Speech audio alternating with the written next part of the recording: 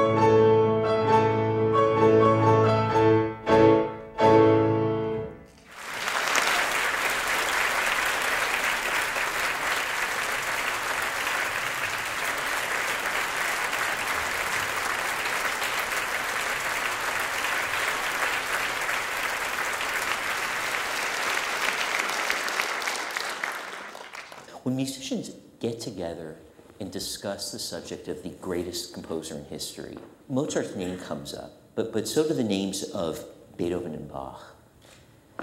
When the question is rephrased as, who is the greatest genius in the history of Western classical music? I've never heard a single dissenting opinion.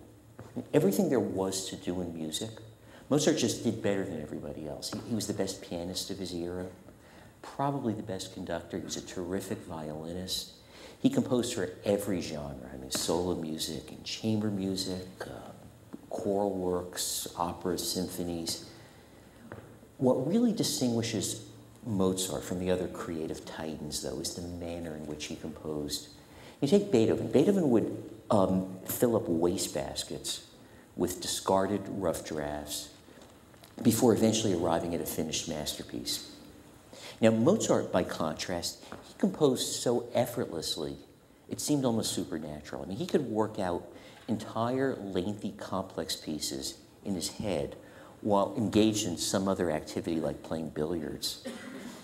I'll tell you one story about that. It was the day before the scheduled world premiere of his opera Don Giovanni. No music existed for the overture. The opera manager was panicked, and he tracked Mozart down. He found him. He said, "Where is it? How much of it have you composed?" And Mozart looked at him calmly. He said, "Oh, it's completely composed. I just haven't written it down yet." Now, Mozart's prodigious gifts announced themselves when he was a youngster. He's kind of the standard against which all child prodigies are judged, not just in music, but in any domain. Born 1756 in Salzburg, Austria, to a family environment which was ideally suited to the cultivation of his talent. His father, Leopold, very well respected violinist, music teacher. His older sister, Nannerl, was a talented pianist. And when Nannerl was 7, little baby brother Wolfgang's 3 years old, was already picking out tunes on her piano. By age 4, he was completely consumed by music. He would sit at that piano for hours. He actually refused to participate in any childhood game unless it was accompanied by a song or by a march. By age 5, he developed his own primitive system of musical notation, and this actually allowed him to compose his own pieces. I want to play for you something that he wrote as a 5-year-old.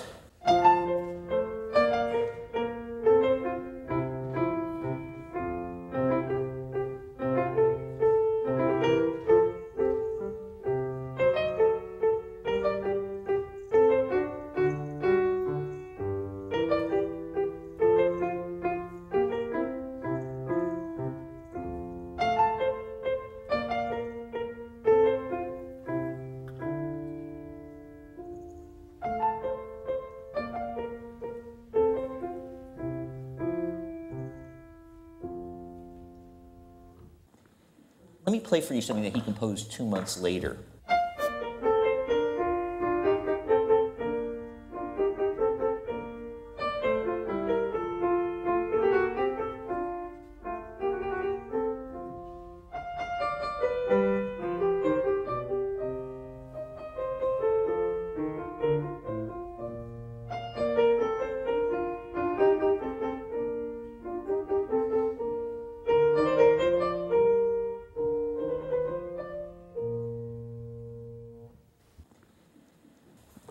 At this point, Leopold suspected that his son was rather special. Now, Leopold decides that he has to share this miracle with the world. Takes a leave of absence from his position in the court orchestra, devotes himself full-time to teaching his kids. Also becomes something of an impresario. He arranges for concert appearances for his kids in all of the capitals of Europe. During a 9-year period, Mozart, between the ages of 6 and 15, he was on the road a full 7 years during this period.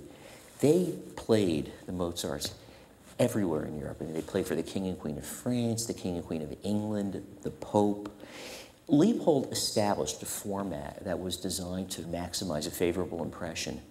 Nannerl was the warm-up act. She'd come out, she'd play a little something, and then Wolfgang would run through a series of tricks. He would play piano blindfolded, then he'd play on a cloth-covered keyboard. Then he would demonstrate his perfect pitch, his ability to improvise, to sight read, to harmonize melodies. People were just everybody. Commoners, aristocrats, everybody was dazzled by this tiny little, trained seal in his repertoire of tricks. Part of his appeal, beyond his prodigious gifts, was his personality. He was an adorable, affectionate child, completely comfortable with strangers, extroverted, engaged. There's so many stories about the Mozarts traveling throughout Europe. There was a concert gave as a 6-year-old. He finished the Imperial Court of Austria. He jumps into the lap of Empress Maria Theresa of Austria and actually starts, according to eyewitnesses, just kissing her passionately. Falls off her lap, falls onto the floor, where he's picked up by the Empress's daughter, little 7-year-old Marie Antoinette, the future Queen of France. He actually tells her that he plans to marry her when he grows up. Everywhere the Mozarts went, they were showered not only with praise, but with gifts, jewelry, cash. The cash was particularly important to Leopold. As concerned as he was with educating his children. He was obsessed with financial security for his old age. You know, Leopold's unquestionably the dominant figure in that Mozart household. Leopold was a sort of a sober, pedantic man, a precise, well-organized. He was a rigid authoritarian. There wasn't a single detail about his kids' lives too small to be beyond his sphere of attempted control. And initially, at least, his son seemed to be content with this arrangement. He would not take a bite to eat till his father gave him permission. He completely embraced his father's devout Catholicism. He actually had a motto that he said constantly as a youngster. He would say, "First comes God, then comes Papa." Said that repeatedly. He had a bedtime ritual every evening through his 10th year. He and his father would walk into his bedroom while he would sing a song that he had composed. Father would place him on the bed while he, the father, would sing the second stanza of the song. Then Wolfgang would kiss his father tenderly on the nose, and then he'd drift off to sleep. I mean, he seemed largely content in his role as virtuoso prodigy. He's basking in all the adulation. He is just thrilled, really, by the honor that he's bestowing upon his family. But, you know, eventually there was some sense, some notes of insecurity crept in. There's some sense that not all was right in his emotional world. One of the neighbors, close family friend, when they were in town, said that Mozart used to actually repeatedly ask him, the neighbor, "Do you love me?" And the neighbor said, well, just one time he decided just to play a joke, he'd say, "No, I don't love you." And he said he did that. Mozart's eyes welled up with tears. You know, you wonder whether the father's heavy-handed teaching methods were contributing to some developing insecurity. Mozart, as a youngster, was terribly uncomfortable in listening to the sound of a solo trumpet. Just did not like hearing trumpets. Leopold decided that the best way to address this phobia was through direct assault. And he invited his colleague, Joseph Schachner, the trumpeter in the court orchestra, to come home, instructed him to blow notes directly into his son's ear, which he did. When Schachner saw the result, he decided he's never going to do it again. Now, Mozart's mother, Maria Anna Mozart, warm, nurturing woman, she never protected her kids from the excessive demands. And first allegiance was always to her husband. Demands were really excessive. The travels took place during an era, I mean, certainly high infant mortality, but an era that was marked by epidemic diseases. The Mozarts lacked the immunity of the local populations. Mozart, during these childhood tours, contracted scarlet fever, smallpox, rheumatic fever,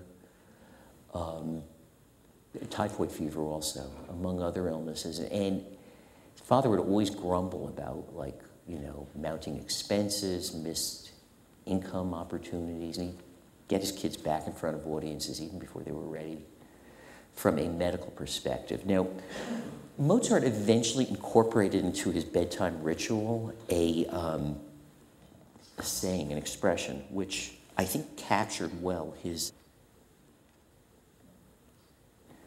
growing ambivalence toward his father. Yeah, what he would say was, here's the quote, he would say, "Papa, when you grow old, I will put you in a glass case and protect you from any breath of air so that I might always honor you and have you with me." Now, you know, on the one level, this is it's a child's expression of devotion. Dad, I want you around forever. But you can kind of sense the undercurrent of hostility there because, needless to say, in a glass case like this without any air, Leopold would suffocate. Mozart, throughout his adolescence, kept up a furious pace of composing. By the time he's on the brink of adulthood, he's established a recognizable, distinct Mozartian style. I mean, Mozart's music is music of unsurpassed grace, elegance, purity. No false, excessive sentiment. It's music of perfect balance and proportion. I'm going to demonstrate this by playing his sonata, Herschel 331 sonata in A major. Listen to the simplicity and elegance of the opening theme.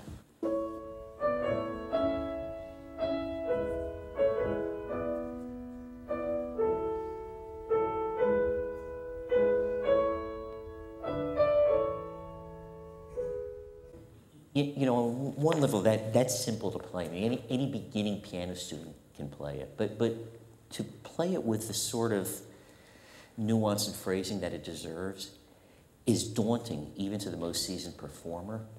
The late pianist Arthur Schnabel, I think, had a really insightful comment. He said that Mozart's piano music, he said, it's too easy for children and too difficult for artists.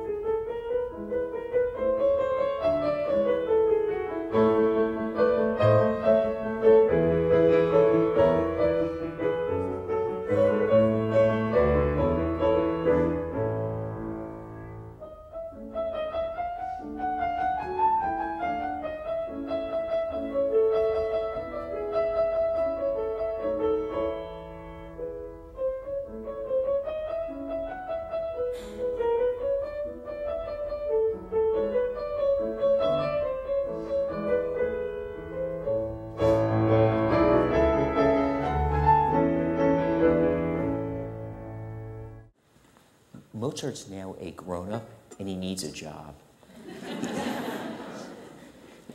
He and his father revisit all the capitals of Europe where he dazzled as a youngster. He's looking to get an appointment as the music director at one of the imperial courts. He is rejected everywhere. It's actually fascinating that the most talented musician of his era never got a single job that he sought during his lifetime. Interesting actually to explore the reasons for it. Part of the problem was that artists in the 18th century were completely dependent upon the nobility for patronage and support. And Mozart just did not know how to toady, to flatter, to play the game. He actually was fairly contemptuous throughout his adult life of people in positions of authority. He said about the Archduke Maximilian Franz, he said, "Stupidity oozes out of his eyes." I mean, it's not surprising. He'd go on to write operas like Marriage of Figaro, in which the commoners make sport of the travails of the nobility.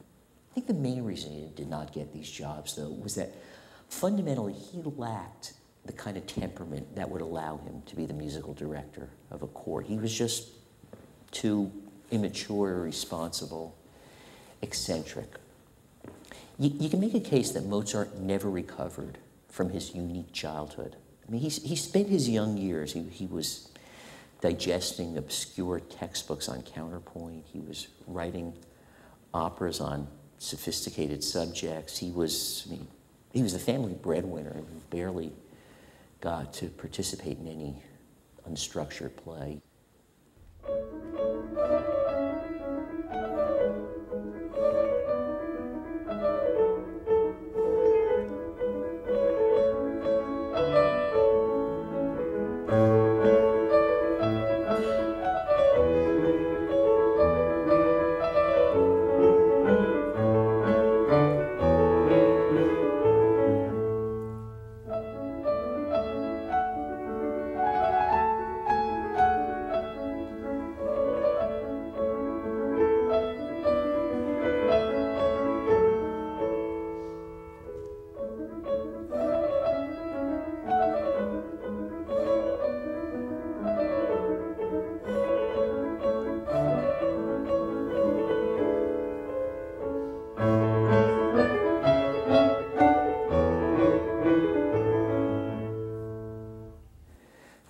prodigies rarely grow up to lead normal lives, and Mozart was certainly no exception. I mean, part of the problem, child prodigies, they're overpraised as children. They spend too much time with adults, not enough time with other children. They tend to focus on one area of inquiry at the expense of a general education. Mozart, he never got accustomed to the fact that as a grown-up, the world just didn't rave about him as much as it did when he was a youngster. He had trouble accepting that his grown-up life was not going to be, a fantasy of one ecstatic reception after another at a royal palace. He was absolutely tone deaf when it came to people. He managed to, he trusted the wrong people, he offended people he didn't mean to offend. He just didn't get people. Colleagues of mine have contended that Mozart suffered from Asperger's disorder. And they use his obvious social deficits and his intense focus on one area, the area of music, as evidence that he belongs somewhere on that high-functioning end of the autistic spectrum. I'm not sure that I agree with that conclusion. I believe that his unique set of experiences really provided a very poor key to the understanding of others. Now, as he made the transition to adulthood, his father was unwilling to relinquish even a small amount of control over his life, and a series of battles ensued over autonomy and individuality. Initially, the battles centered around the subject of musical and compositional style. Listen to this exchange of letters between father and son. Leopold wrote, "Please compose something short, easy, and popular. Your object is to make a name for yourself and to make money. You must remember that for every 10 connoisseurs, there are at least 100 ignoramuses." Now, Mozart wrote back, "I just completed a symphony. I cannot say whether it will be popular, and to tell the truth, I care very little.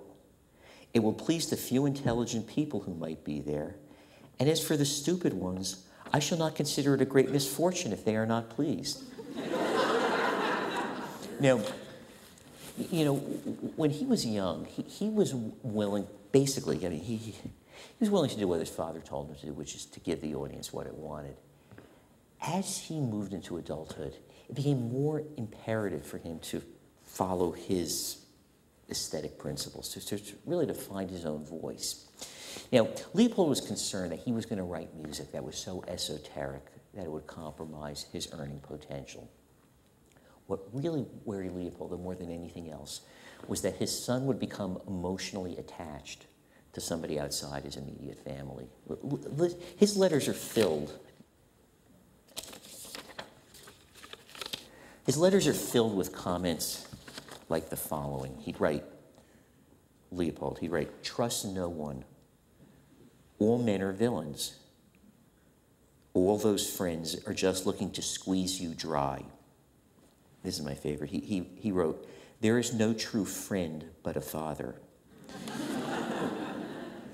Now, for Leopold, women represented the gravest potential danger. Listen to what he wrote to his son. "Women are always on the lookout for young people of talent in order to get at their money.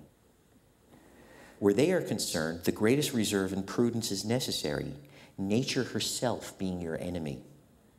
It depends solely on your way of life, whether you die as an ordinary musician, utterly forgotten by the world, or as a famous composer of whom posterity will read. If you are captured by some woman, you will die bedded on straw in an attic full of starving children.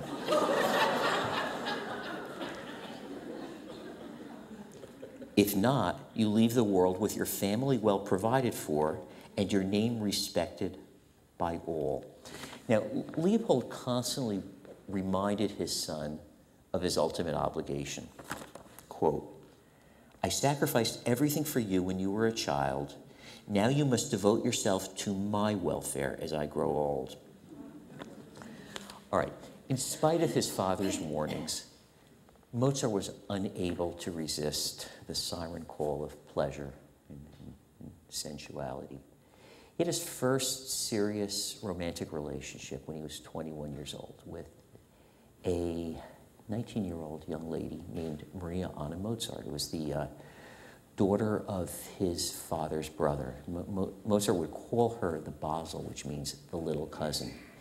Now, Mozart composed, he sent a whole series of love letters to the Basel. These letters are so full of raw, obscene references. How many of you saw the movie Amadeus? Show of hands. Looks like just about everybody.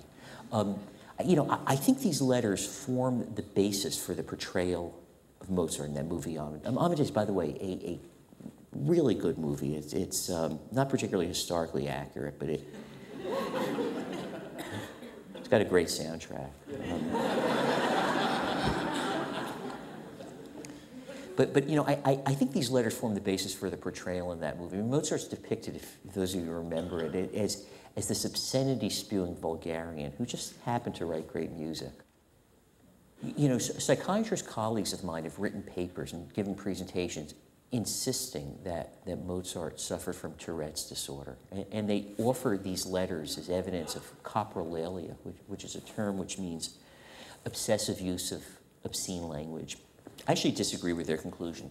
Coprolalia is an occasional feature of Tourette's disorder, but the diagnosis depends upon the presence of involuntary motor movements. And there's scant evidence that Mozart had any kind of neuromuscular tics.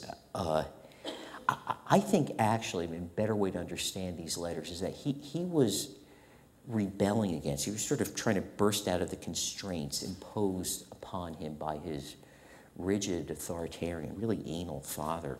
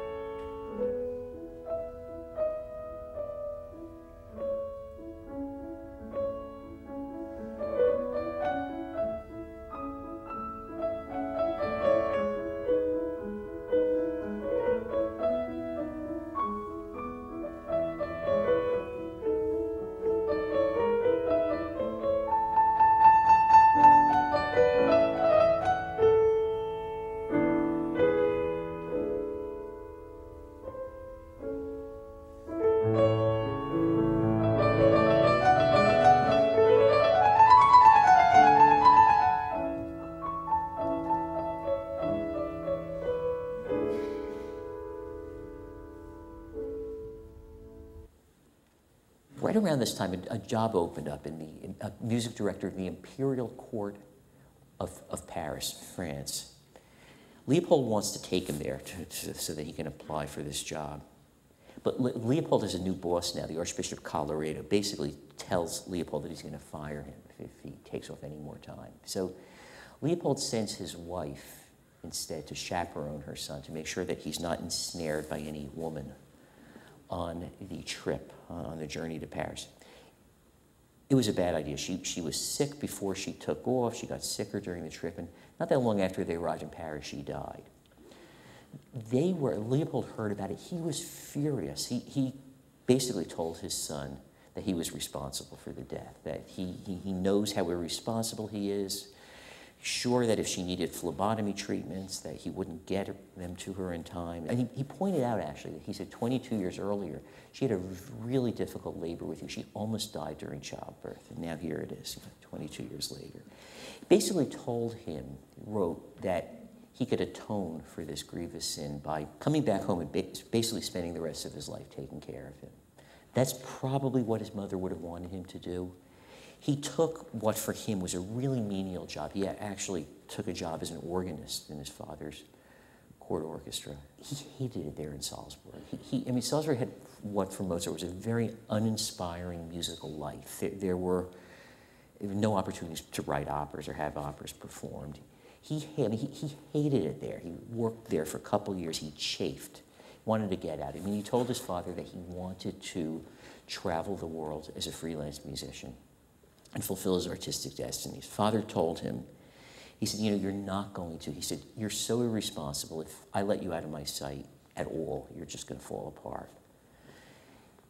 Worked there for a few years, could not stand it. Finally, when he's 25 years old, Mozart picks a fight with his boss, with the Archbishop Colloredo, gets himself fired, and against his father's strenuous objection, he leaves Salzburg, moves to Vienna to begin life as a freelance musician, basically lives in Vienna for the rest of his life. Now, he moved in Vienna. He takes a room, he rents a room at the home of Friedel and Weber. He begins pursuing Aloysius' older sister, Josefa, who also turns him down. But he's more successful with their younger sister, Constanza. Leopold hears about the courtship, it's a serious one, and he basically says that Constanza Weber is a woman of very loose morals. He does not like the whole Weber family. And then he tells his son, he says, don't even think about getting married. You still owe me money from the Paris trip. And, Even before he got his father's grudging approval, he married Constanza.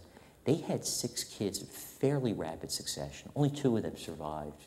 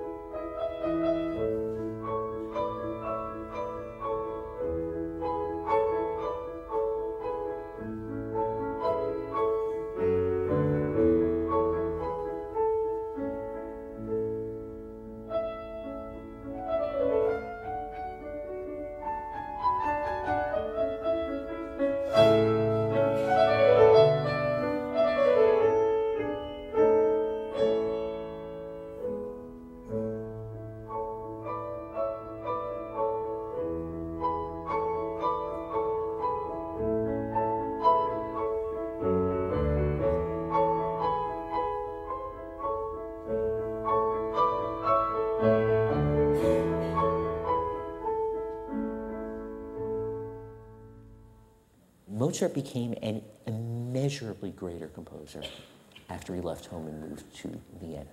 Music history is full of stories of former child prodigies who flame out as adults. There's nothing inevitable about Mozart's transition from wunderkind to mature master. I mean, it's a completely different set of skills and talents that goes into making an amazing 10-year-old and a productive 30-year-old.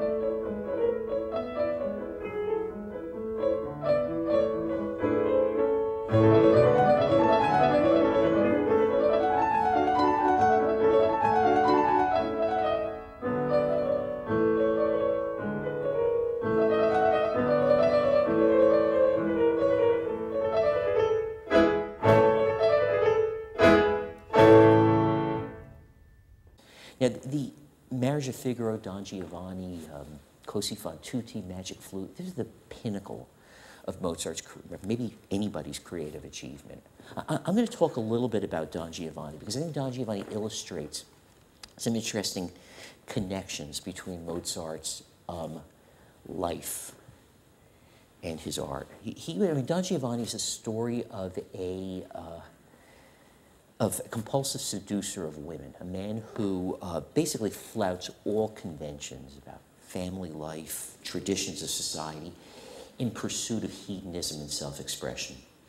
I think that Mozart felt an intense identification with his character, Don Giovanni. I mean, they were both the best in the world at what they did. I mean, Mozart, of course, the supreme musician, Don Giovanni, the virtuoso seducer of women.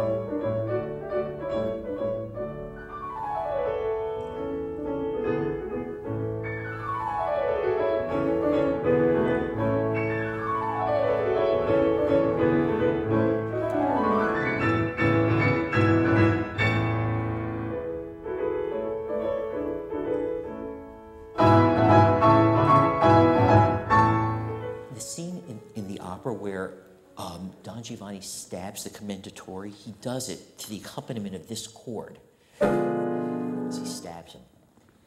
2 hours later in the opera, when you hear a knock on the door, it's a stone statue of the commendatore, he knocks with this harmony, the exact same one. I mean, Mozart is making the musical point that these father figures, I mean, even after death, they remain fixed in the minds of the living.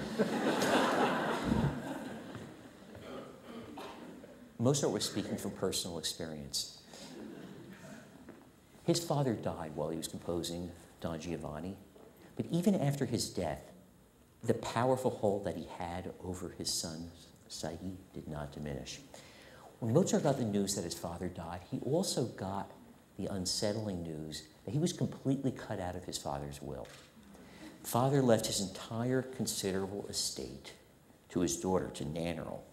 And the injustice of this arrangement was most notable when one considers that at this point, Nannerl was extremely comfortable financially. Mozart was struggling.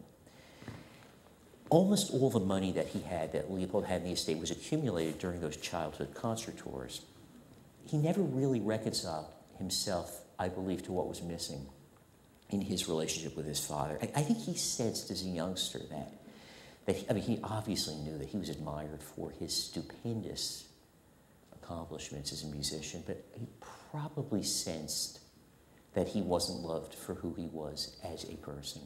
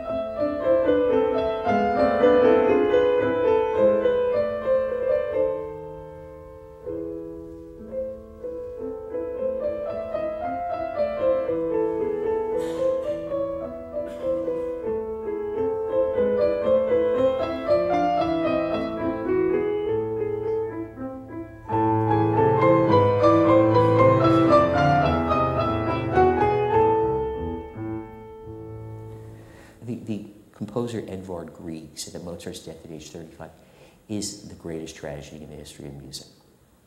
I'm inclined to agree. You consider the upward trajectory of his skills, his ability as a composer. It actually boggles the mind to imagine what he might have composed had he lived out a normal lifespan. Now, we have a choice. We can either bemoan what might have been, or we can appreciate what we have. And he left us with 41 symphonies and 27 piano concertos and 23 string quartets, etc., etc. Over the more than 2 centuries since his death, Mozart has been the North Star of music. Countless composers have emulated him. Franz Liszt once said, "We owe the greater part of what we are as musicians to this master. He was gifted above all others, filled with the most astonishing richness, the loveliest of harmonies, full of nobility and grace, of invention, of passion, of majesty and tenderness." In 1856, Liszt staged a gala 100th birthday celebration in tribute to Mozart. To honor him, Liszt composed a fantasy on Mozart's masterpiece, Don Giovanni.